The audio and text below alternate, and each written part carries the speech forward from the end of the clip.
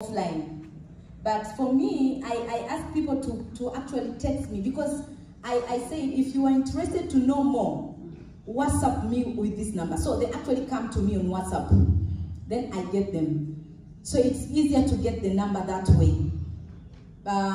Yes, you can keep on doing it, because one of my director is she's following them in their inbox, introducing herself, and then communicating with them. So even that one is working. But if they're following you, if that person is your follower, that means they're interested on you. So it is very easy for you to keep on the conversation so that you can get that number.